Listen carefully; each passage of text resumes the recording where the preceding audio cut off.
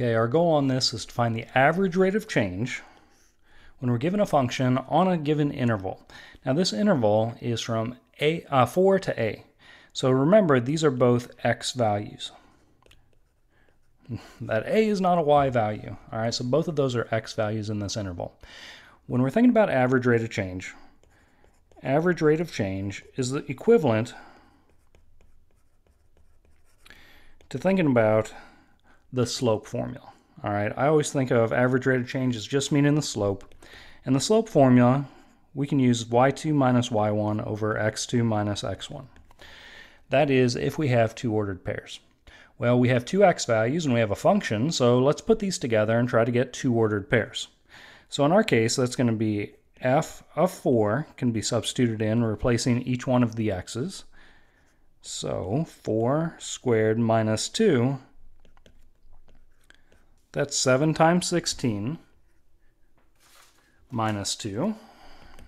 And 7 times 16 works out to be 112 minus 2. So that'll work out to be 110. So that corresponds with the ordered pair 4, 110. Now we're going to do something very similar with the a, but it feels a little bit different when you plug a in. So f of a is going to be 7 times a squared, replace the x with an a, minus 2. Now it feels weird, but we input an a, and our output was 7a squared minus 2. I'm going to try to treat that like a y value.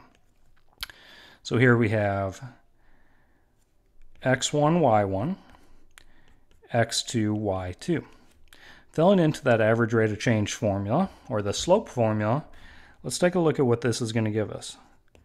We have 7a squared minus 2, y value, minus 110, y value from the other ordered pair, divided by a minus 4. I think we can do a little bit of simplifying down along the way here. Let's give it a shot. So we have like terms in the numerator. We can say 7a squared minus 112 over a minus 4. All right, so far so good, but I think we can reduce down even a little bit further. So the next thing I'm going to do is, I think we have 7 as a greatest common factor in our numerator. So let's give that a shot, trying to factor out a 7 from our numerator. That would leave us with a squared, and then 112 divided by 7 works out to be 16. So that was just factoring out a greatest common factor. But now we're at the point that I think we can factor a little bit further. I notice that we have a squared minus 16. Well, that works out to be a difference of squares. All right, difference because it's subtraction in the middle. And a is a perfect square, so it'll split up.